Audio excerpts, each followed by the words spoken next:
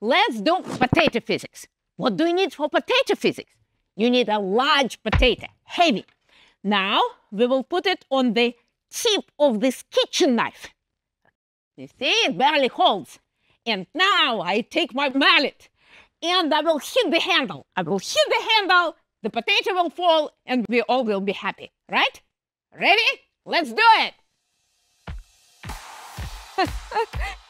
Look at this, look at this, look at this!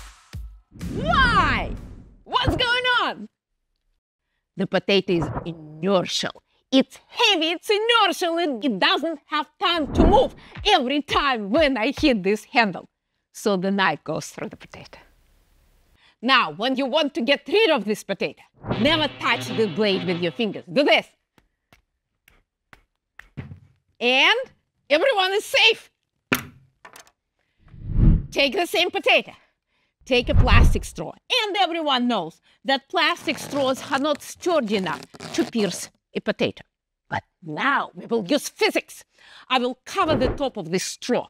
I will trap air inside this straw. I will create additional pressure and... Aha! Aha! Now you can make a porcupine.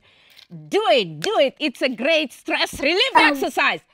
And for students, it's a great science project. Ah! Some of them don't work. We never give up. We will finish this porcupine legs. And look at this. Don't forget to recycle the straws.